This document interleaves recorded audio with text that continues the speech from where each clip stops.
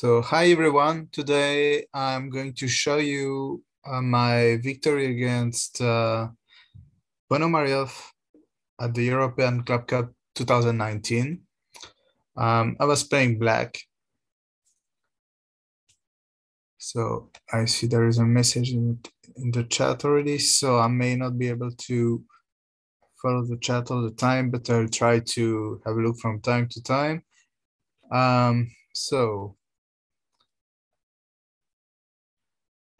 So Ponomariov, who has been FIDE world champion, whose rating is close to 2700. So I was playing black. It was a difficult game. I was awaiting a tough fight, and it was a tough fight. So white does, I'm trying to play moves, but it's, wait. Okay, now it started. So I decided to play a classical Sicilian. So with 4 knights and the pawn on d6, not a knight dwarf with a6. I decided to go for this Sicilian. I have played quite a few. I have played quite a few Sicilians in my life. I mean, the knight dwarf as well, the dragon, the Sveshnikov, the Kalashnikov. I've played many, and for that game, I decided to play the classical Sicilian. And yes, as you're saying in the chat, after bishop g5, this is a Richter rouser. I played e6, and here my opponent surprised me with queen d3, which is highly unusual, at least used to be highly unusual in this position. Queen d2 is a move that everyone plays, basically.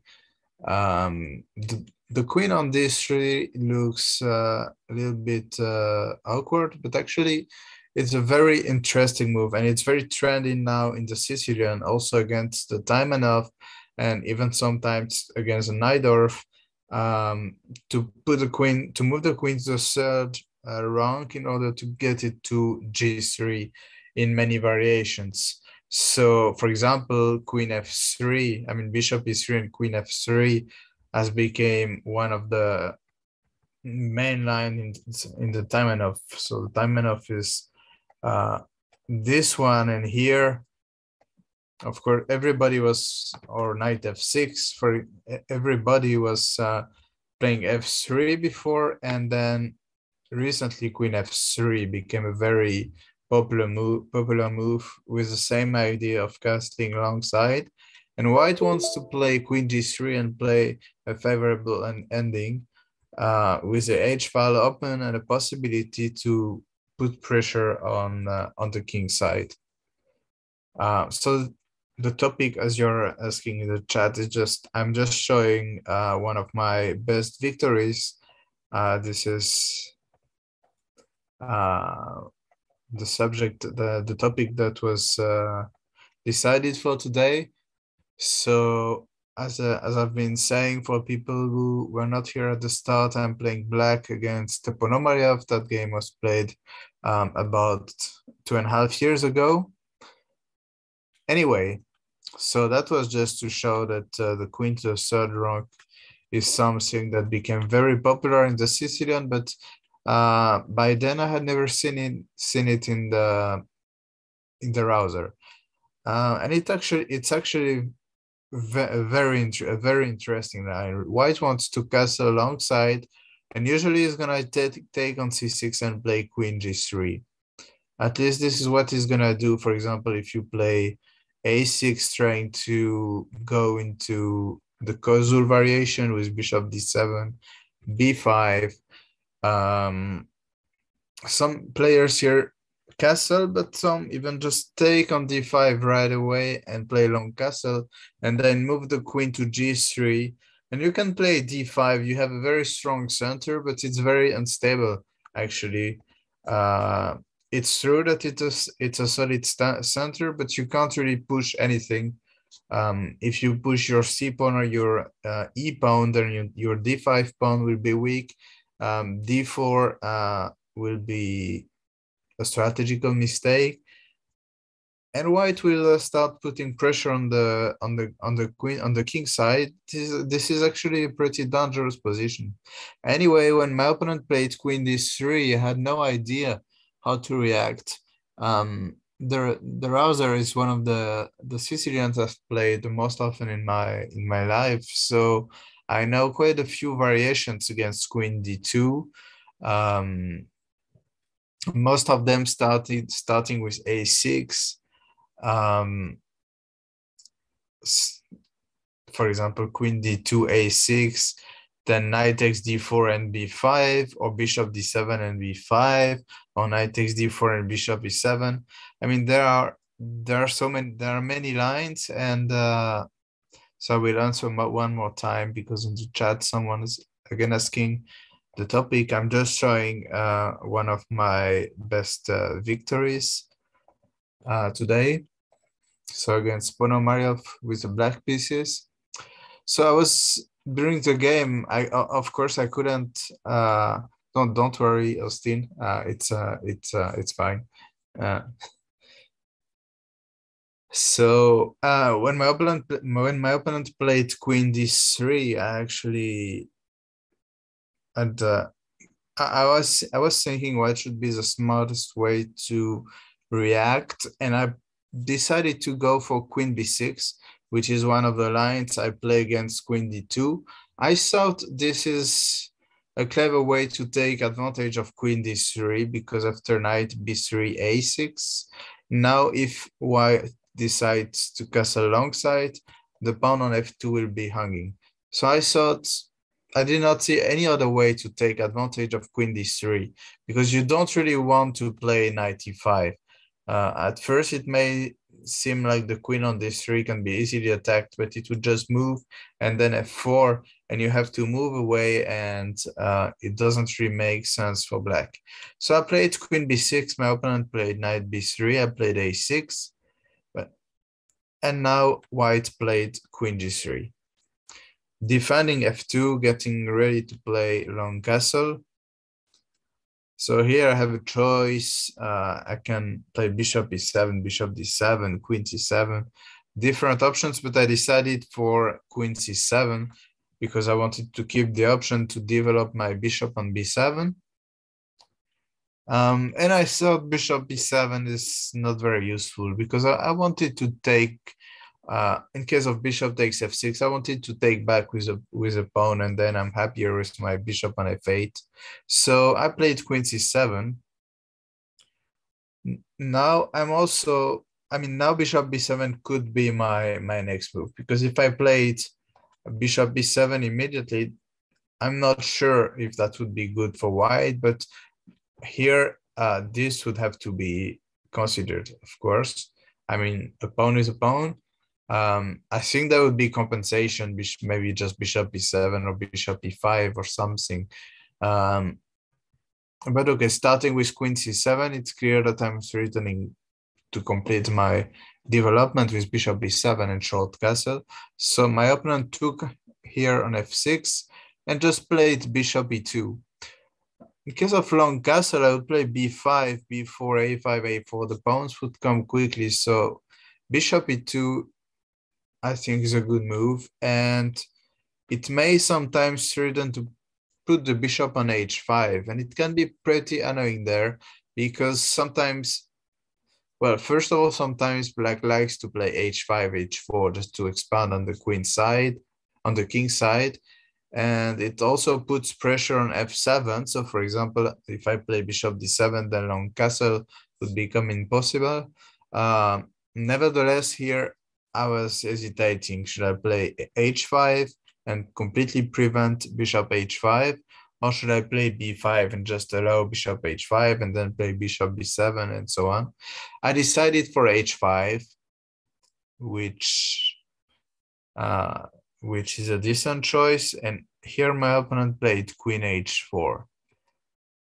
I played bishop g7. Bishop b7 was an alternative, but I thought bishop g7 is a good move. The only problem is that d6 is less protected, but if nothing, if white is unable to manage anything concrete, then my bishop is much better placed on g7, because one day my goal will be to push f5, even at the cost of a pawn sometimes. If I can play b5, bishop b7, castle alongside, then I won't mind playing f5 and just sacrificing a pawn if I can open the long diagonal of my bishop. And I thought, okay, my opponent can play queen g3 back, but then in the worst case, I can repeat moves.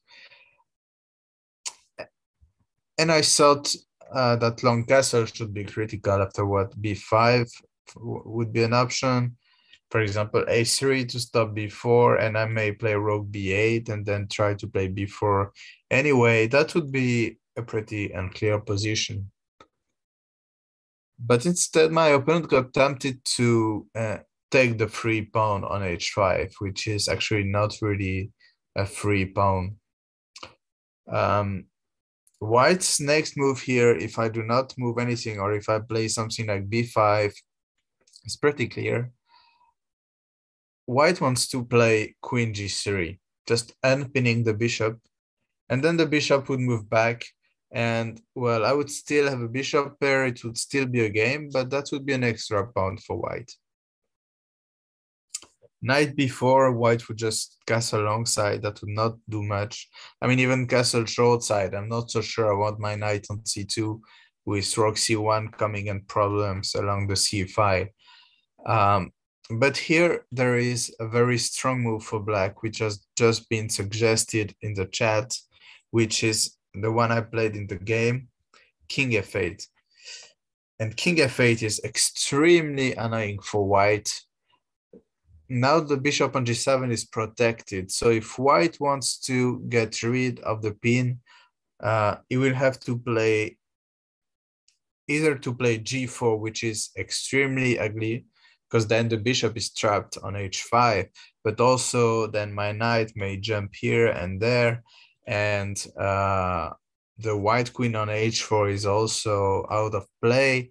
And I mean, my counterplay is coming very quickly, and white could very soon be in huge trouble. So g4 is not something you want to play, even if, well, that's the only way to make sure you will never ever lose the h5 bishop, but it's a very ugly move. And otherwise, white needs to play queen g4, but of course it's a lot of time. You need to first remove the queen somewhere on the diagonal and then the bishop. And it's, I mean, while queen g3 was very harmonious, just queen g3, bishop b2, and so on, queen g4 is not harmonious at all. So it actually might have been the best move objectively, but I think after knight e5 followed by knight e4, putting pressure on b2, I mean, I think black is already almost clearly better.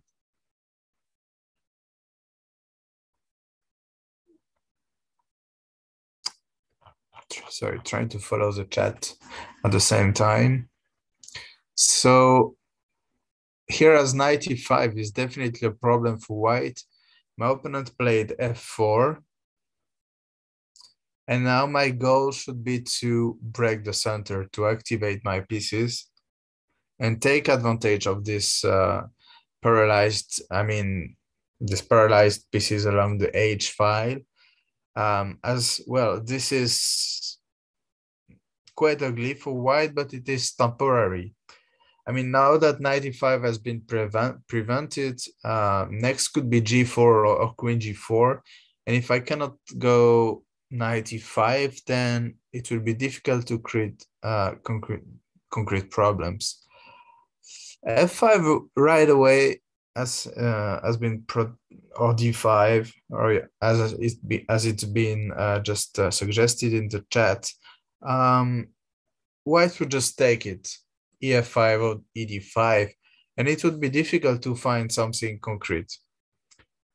So here I actually played a move that reinforces the threat of playing d5 or f5, and also has a concrete threat. Can you guess the move?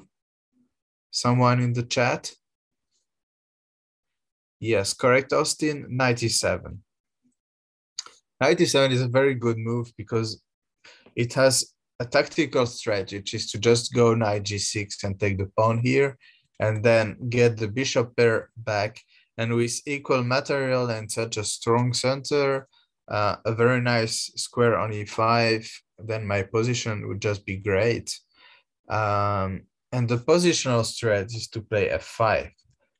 Now my knight is protecting it. The bishop gets, the diagonal gets open. b5, b4 is coming, and this could quickly turn to a nightmare for white. My opponent played queen h3, so he doesn't want to play g4, which is, as I said, an ugly move, because then the bishop can never move back from h5. It can never go backwards. So then I would play b5, probably. f5, you may consider, but I'm very happy with my center. I would like to keep my pawn on e6, you know, so I think I would just play b5 and b4, bishop b7. And it's unclear where, I mean, my king is extremely safe on f8, and it's quite unclear where the white king is going to be safe. Short castle after playing g4 is not really something one wants to do. And okay, I'm threatening to push b4, a5, and I have very easy play. And my opponent has very difficult moves to play. And the bishop on h5 is like not existing. And f5, of course, is always in the air. But I don't have any reason to do it right away. Anyway, my opponent did not like g4. Queen g4 would be bad because I would just play f5 with tempo, and that would be quite terrible, as I would threaten bishop takes e3. So he played queen h3, trying to relocate his pieces in a different way. And here I decided for d5. I was less impressed by f5 here. I can't exactly remember why, because f5 looks like a decent move, but perhaps white would just take and then castle. Well, f5 looks very interesting as well here. And I also very strongly considered to just play b5, to just play on the queen side, because white needs a lot of time to relocate his pieces. There is no harmony in the white position, and I want to play b4, bishop b7, a5, and so on. But okay, I thought with the queen standing temporarily on this diagonal, I should somehow take advantage of it, and I played d5, which here I considered stronger than f5, because after ed5, which was actually the correct move, I thought queen takes f4 was completely crushing. I thought, well, I'm winning this very important f4 pawn. I'm straightening queen e5 check, winning the h5 bishop. I'm also straightening to just take back on d5. I thought this is just a disaster for white, but actually the engine the engine then showed queen g3, which I did not see in the game. Neither did my opponent. A very strange move, but it solves the tactical problems. There is no rook takes h5. There is no queen e5. So, I mean, that's the only way not to lose a piece. I'm not saying that white's position is good here, but this is not a win for black, let's say. So actually here, it could be that this would be better. And after knight takes, just pawn takes. Queen f3, and just develop my pieces, castle, and take the pawn, something like this. I'm going to npin and then put my bishop on e4, then play f5, and I have very strong pieces. I have a very good coordination. I think this is just a very good position for black. But this is how white should play. And I have zero doubt. I mean, I'm pretty sure that my opponent did not take on d5, not because of knight takes d5, but because of queen takes f4. And it's very likely I would have played queen takes f4 because I missed this queen g3. I don't know if I would have seen it. And my opponent played ed5. Would I have seen queen g3 or not? I don't know. Anyway, it's not like queen g3 would be a disaster. I haven't seen that black would still be better after that. But as I said, white would survive. But well, being afraid of queen takes f4, my opponent decided to play short castle to protect the f4 pawn. I think that's the move that 95% of people would play. Just defending the f4 pawn and castling, finally castling.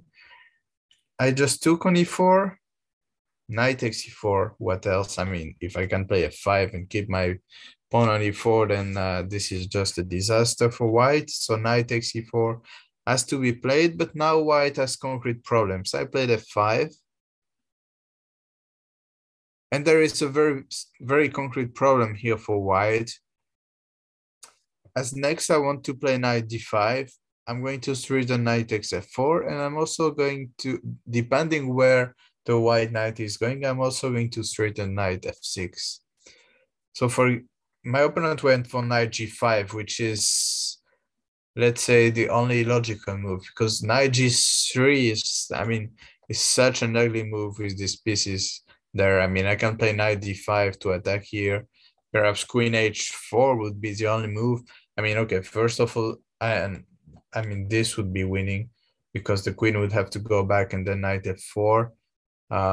If the knight goes somewhere, then I have knight f6, maybe knight g3 back, but this is just so ugly for white. I mean, I can also take here, I can take there, I can play knight f6. This is not something anyone wants with white.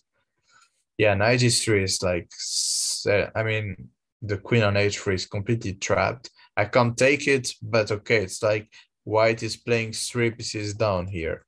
So knight g5 is like the best practical try, but it simply fails tactically because of knight d5, threatening knight f4 and knight f6. So there is no way for white to prevent both threats. So my opponent decided to play knight takes f7. And here, what is the best move for black? Can you guys point it out in the chat? Indeed, and this is actually what my opponent missed. He thought that I should take on h5 and take on f7, and that my position would be very good, but nothing more than that. I mean, white could take and solidify the position, and I think this is very pleasant for black, or perhaps b6 just to reduce the possibilities of the b3 knight and then bishop b7.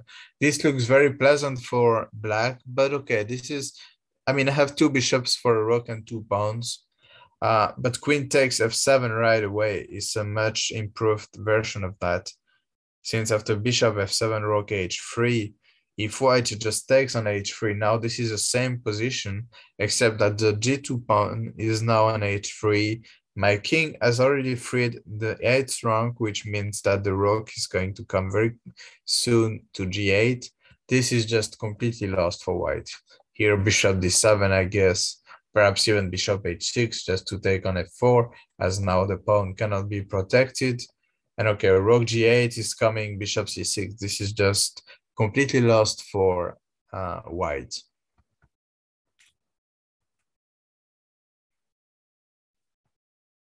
So there my opponent decided to, I mean, g8 freaking f7 is so easy that he decided to try to complicate the position. He played bishop takes c6. Of course, bishop takes c6. I mean, even that is extremely good for me, I think, with rook g8 coming next. But now I just want to collect even more material, so I took on b3. If a b3, bishop b6, now it's 3 pieces for the rook, so white has to take on d5, and now this is a clear extra piece. for black. Not clear because there are 2 pawns, but it's an extra piece. And it is very good news for me that the rook can't be trapped, because I would just take and then take on a1, and that would just simplify the position and make my life easier. So there my opponent tried to take advantage of my slightly weakened king on f8 and played rook 81. I collected even more material. Bishop b3, so white wants to bother me with rook d8 check and create some problems, but I just played rook e2 in order to cover the check with rook e8, which I did in the game. Rook d6. I mean, any trade would be good for black, so white has to try to keep a little bit of pressure. Obviously, white is completely lost. He's a piece down for just 1 pawn, but I still need to develop my queen side. This is the last chance for white to save the game, to try to create some practical problems. But okay, there are no serious practical problems. I played b5, so I'm trying to complete my development, and also I want to play a5, a4, and actually I want not only additionally to the extra piece, I want to take the initiative, because if I can get the bishop, if I can get the bishop away from this diagonal and play bishop e6, then I'm going to try to promote a queen on the queen side. So bishop d5 was played. There I've been thinking for some time and decided to go for rook b8. Of course, rook a7 was the alternative, but I thought rook b8 was better. One of the threats would be to just, if necessary, I can play rook b6 next, and if rook takes, then bishop d4 and force a rook trade, which would not be a good news for white. My opponent played rook c1, and I did play rook b6. White's only chance here is to play rook c7, rook g6, and manage something concrete. But after rook b6, he has a concrete problem that I'm trading 1 pair of rocks. This is not really a move, because even more pieces are going to be traded. So my opponent took, I checked him, then I took, rook c6 was played. I went to d4, just controlling this the f6 square and the diagonal. Yeah, it is soon try to resign. h4, so my opponent is trying his luck with his h pawn. And now I played rook d8, now that my pawn is on a5, because the bishop cannot stay on this diagonal anymore. After bishop b3, I played a4, and it is quite terrible for white that the bishop has to go away, as now I can just play king e7, and bishop e6 is next. The h pawn is never going to be a threat, because I'm controlling h8 twice. Bishop e6 is going to threaten bishop takes a2, but also bishop c4 check. This is just a disaster for white. h6 was played, bishop e6, h7. And after check and check, my opponent resigned, because after king f2, I'm simply going to check and take the bishop, as my bishop is controlling h8, and that will be 2 extra pieces. So yeah, that was not a good game from my opponent, definitely. But yeah, he got tempted with bishop takes h5, and after that, after king f8, the position was simply bad already. I think my opponent definitely missed that move, king f8. Otherwise, he would never take on h5. So as we still have half an hour left, I'm going to show another game.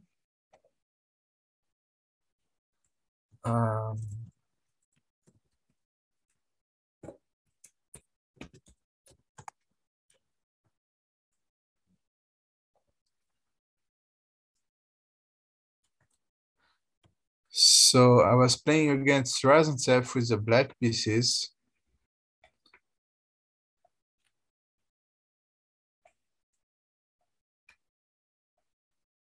That was a quite important game. It was French league. It was not a very important game for the team, as it did not change very much in the rankings.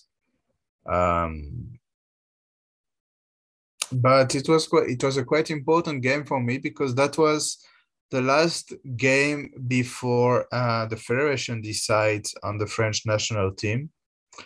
And it was very shaky who would be the fifth player at the time. Would it be me, or would it be another player who had a similar rating? So that game was quite important, because I knew that if I would do well in that game, then I would probably be picked in the team, because the other player who was a contender for the French national team, I didn't play it very well in the French team championship where this game was played.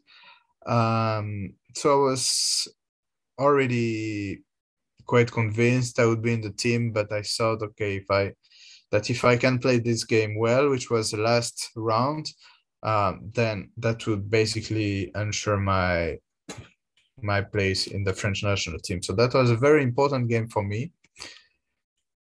And I prepared in a funny way that, well, I was playing Grunfeld at the time, and my opponent was most of the time playing this bishop d2 line.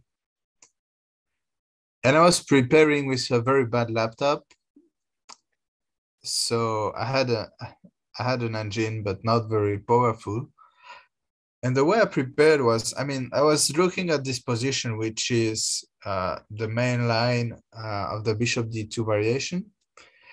And the way I prepared is that I saw that the engine wanted queen d6, which is probably nowadays not what a very strong engine would recommend, but this is what my laptop wanted. So I just had a look just to see if it can be good or not. I think it hasn't been played very often. We can have a look, but, well, actually, it's the second most played move after e6. Okay, I played queen d6. My opponent played f4, and here I played a move that is not seen very often. It's clear that here white wants to play e5, and this is why, as you could see, most of the games after f4 went e5 or e6. But my laptop was suggesting knight d7, and I said, okay, let's have a look. Let's see. This is going to surprise my opponent, because at the time I think it was even a novelty at the time. And I thought, okay, this is going to surprise my opponent. Maybe I can anticipate his moves. And the way I prepared was, what would I play if I were white in this position? Definitely e5, I would do queen c7. Here, something extremely important is that white cannot consolidate his center with c4 because of knight takes c5, and then queen takes and queen takes a1. This is very important, because my next move is going to be c4. If white had time to play c4 as well, then I would be completely crushed in the center and I would have no counterplay. So this is the first important thing in the position. So my preparation was, what would I play if I were white? Of course, I was helping myself when preparing. I was helping myself with the engine, but as I said, the engine was not very strong. But I thought, okay, knight f3. I thought, okay, knight f3 here is definitely a possibility. But I thought, with all the black pieces, with the center completely controlled by white, and all my pieces standing on the queen side, I thought that h4 is a move that I would play if I were white. I thought h4, h5 looks very strong. Then takes f5, queen h6. The attack is coming very quickly, and knight d7, queen c7 looks pretty ridiculous. And h5 here is not a very good move. I think white would just play g4 and then h5, and that looks like a disaster for black. So I tried h4, and I tried to understand what the engine wanted. And the engine just calmly wanted to play c4. h5 is the logical follow-up. Then just knight to b6, and black wants to play rook d8 and take the d5 pawn.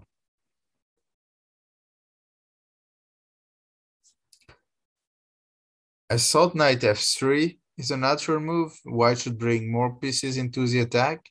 I'm not too afraid of this, as I can just recapture with the f pawn. That's going to activate my f8 rook, and I mean, next could be bishop f5 and perhaps rook ad8. It will be very difficult for white to continue the attack. I agree with your comments that white looks crashing, but here is not better, actually. The engine was right. I was preparing. I saw knight f3 is a move that most people would play. Now rook d8 is not so good anymore. I think probably because of something like f5. And then queen h6 and knight g5, and the attack is coming very quickly. We can put an engine just to double check, but yeah. So he wants to take first. Yeah, is there? Yeah. Yeah, even that, you see, the engine is not 100% convinced. But okay, stuff like this. I need to play e6, allow d6, queen g7. I mean, even this is maybe playable, but well, it doesn't look. I mean, if I can trade queens, I mean, on the long term, this could be weaknesses as well. So I don't, well, doesn't change. You're asking the chat, well, why not Stockfish? When I use cloud engines online, I use Stockfish, but on a laptop, it doesn't change very much. I mean, any engine will propose similar moves. I mean, this is anyway not very powerful. Well, I normally use ducats, but okay, here the goal is not to have a computer session. We're trying to think like humans, so we're not going to use a cloud engine, and we would not do even for free. We are trying to just think like humans. We don't. It. I mean, we don't really care what a very strong engine would say here. I mean, you are very welcome to double check it after the class, of course. But now we want to think with our brains. So I just switched on the engine very quickly, just to try to remember why the engine wanted bishop g4 and not rook d8. But generally, I do not want to use engines during my master classes. Anyway, bishop g4 is pretty natural. Before white has time to play f5, queen h6, knight g5, I want to eliminate knight on f3. And again, I thought here, if I were white, I would take and play knight g5. That looks extremely natural. I mean, just preventing, just not trading the knight, attacking h7, and the attack looks quite crashing. But the engine just plays rook ad8. He wants to take on d5. d6 only move. After any other move, for example, after this move, perhaps something like this, queen e3, rook f5, and I'm threatening to take here. And this is actually very wrong for white. Rook h7 would probably be even worse. I don't know if I think knight takes d5 or rook takes d5. Both moves would be good because white cannot defend this pawn. And if this pawn falls, then this pawn is likely to fall as well. So the engine just plays rook a d8.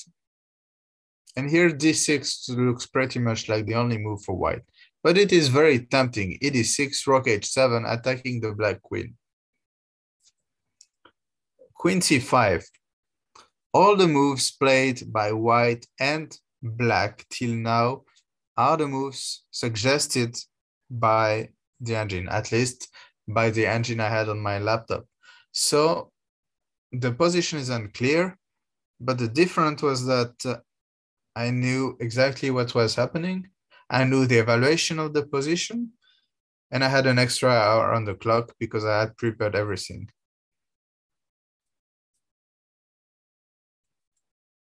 My opponent played rook h6, which is actually the computer move. I think knight e4, as was suggested in the chat, is just bad. Queen d5 simply. And if I can trade queens, then f4 will be hanging. Rook takes f4, d takes e5. This just does not work for white, I think. I think rook takes f4 next. So rook h6 looks very logical. And I took on e5. I think king g7 was not too great. I can't remember why. I mean, there is a repetition, but anyway, there is a repetition later on as well, but difficult to find. It could be that king g7 is already a draw, but at this moment, I already knew that my opponent had to find only moves to make a draw. So I decided to just follow my preparation, and I took on e5. White took on g6. And here, how should white play in order to save the game? Can you find the draw for white? Because actually here, it is white with just with under a big threat. Queen c2 isn't good because I play queen e3 check. And I can at the very least trade everything on e2 and then take on f4. Not g3 because I'm attacking the queen on d2. So yeah, actually there are two possible move orders.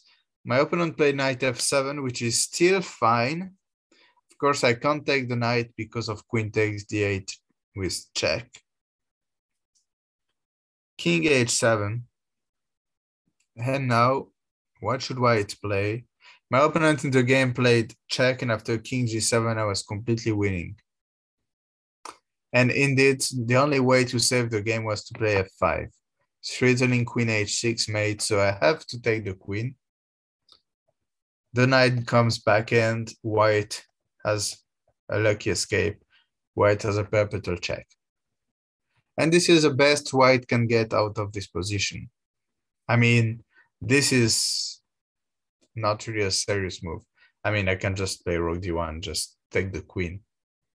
For example, if the queen goes somewhere else, then queen e3 check. First of all, I already have a draw with queen g1, queen e3 if I want to, but here I have plenty of winning moves, I think. Well, not that plenty because rook h6 is a threat.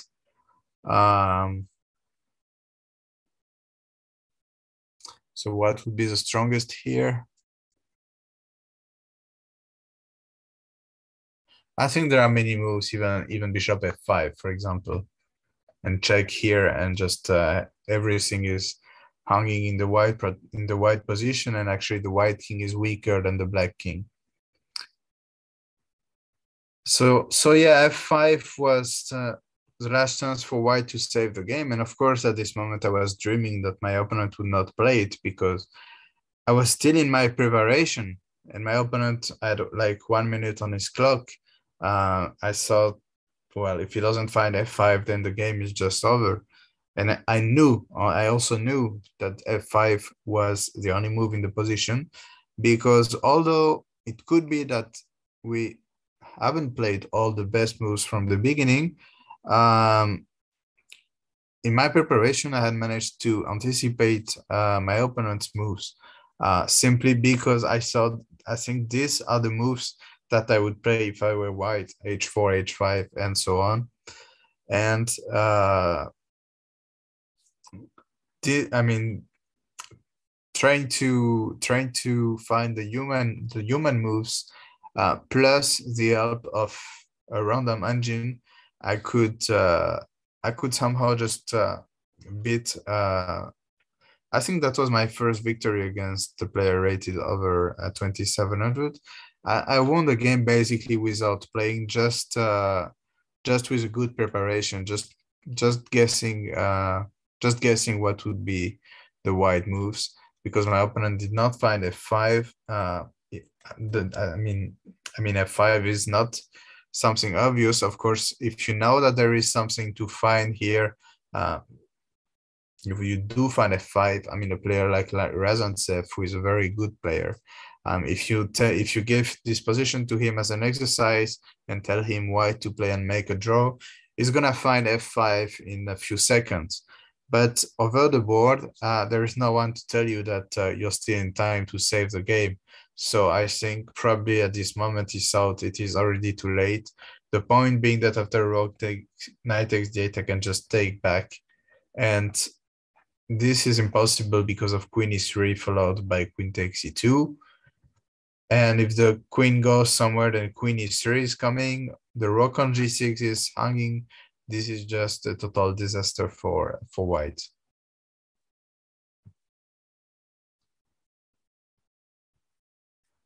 So here rook h6 was played, king g7, but then now that the knight is on f7, there is no draw anymore. Knight takes d8, I took on d8. And here my opponent played rook h4. He does not really have a move here. If he just goes, if he moves his queen somewhere, like queen c1 or queen f2, then I would just trade queens on f2 and take the rook on h6. I mean, this is an extra piece, and the attack is rather on my side. So white position is hopeless here. Rook h4. So my opponent tried to sack his queen to get a bishop and a rook for it. Materially speaking, the position is still equal. That's 2 rooks and a bishop for knight, queen, and 4 pawns each. But of course, here the white king is very unsafe. I gave a check and played knight d5. I'm basically threatening to take everything. Queen e3 check, and then depending where the white king decides to go, I will take on c3 either with the knight or the queen. My opponent played rook h1. I played queen e3 check, took on c3, went back to e3, and now just took on f4. My opponent gave a few, well, he can give a few checks, but okay. I'm just going to bring my king to f5 or to d5. I mean, the checks are not going to last for very long. My opponent took, and after a few checks, he took. I played c3, and okay, obviously my pawn is going to promote, and there is no chance for white to save the game. So what's mostly interesting in this game is the preparation aspect. This might be something that is more, I mean, this is something that is more difficult to do now than it was at the time of the game. I think 2012. So that was 10 years ago. So there were no cloud engines like now, or perhaps there were, but they were not that popular. And now, of course, everybody is using them. So it could be that the line that I played in that game is refuted. I don't know, because I'm not playing the Grunfeld any longer at the time, at the moment, but it could be that the line was objectively wrong. But okay, that was one of my best preparations, I think, in my whole life, simply because I think I did things right by guessing what a human would do after what looked like extremely passive moves: Queen C7, Knight E7, Queen C7.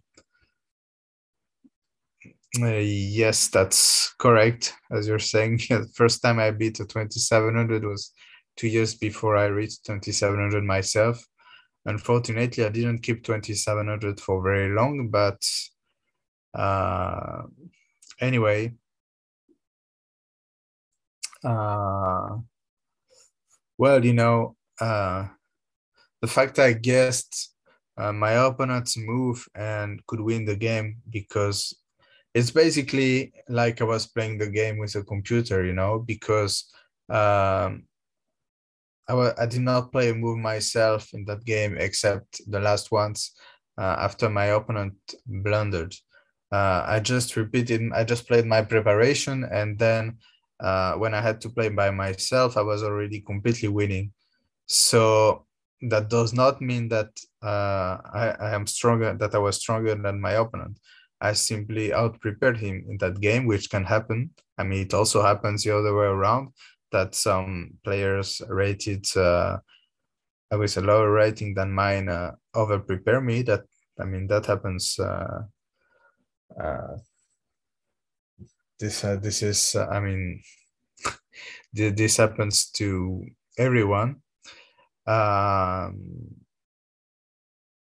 And well, in that game, the thing is that there were not like thousands of options for white. And once my opponent played h4, I was pretty convinced that he would just play what I had prepared until the end, because then all the moves, h5, knight f3, knight g5, and so on, these are just, if you play h4 and then don't continue the attack, then it does not make any sense for white. And I was myself surprised. I remember when preparing for the game, I thought knight d7 and queen c7. What is this? This looks so ugly. But then when analyzing it, I found out that it was very interesting with rook d8 coming, problems on the d5 pawn. And in the end, white is the one to have problems with his king that remained in the center. So anyway, little bit of luck, of course, that my opponent just played exactly what I prepared before the game. But sometimes that's, well, sometimes that's the best way to prepare, to try to, to stop focusing on the engine. How many times, this is something so usual that people get better positions because they prepare with cloud engines or very strong engines, and the first chance that the opponent makes, they don't know how to react. This is something so typical that sometimes it is just better to think with your brain and to have a weaker computer and to just try to guess what your opponent can do.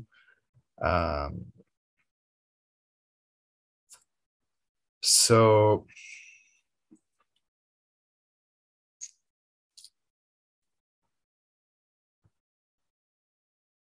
well, play more careful with white, as you're saying in the chat. Of course, you can play more careful with white. Of course, if a player like Razantsev had decided to play careful with white against me, it is very unlikely that I would beat him, because it's becoming more and more difficult to win games, especially with black. But here, this is somehow what the position is calling for, e5, if you play f4 and your opponent allows e5 and you don't play it, then okay, why do you play f4? white just played according to the position, but it was somehow working for black. So is there any question about one of the two games? How long you should prepare for every game? Well, that depends. I mean, the best is to work at home and then to save your energy for the games so that you just have to repeat files. Depends on everyone. I mean, I know players who don't like to prepare too much during tournaments, just like me. I like to save my energy for the game. I think it's better to do the work at home and then only briefly recheck your files during tournaments. But I also know many good players who don't manage to go to play if who spend hours and hours every day preparing just because they want to make sure that they remember everything when they arrive at the board, and they need to be confident and work a lot during tournaments. Of course, top players can afford to have seconds, to have trainers during tournaments. But of course, this is very costly. So this is something that only top players can afford.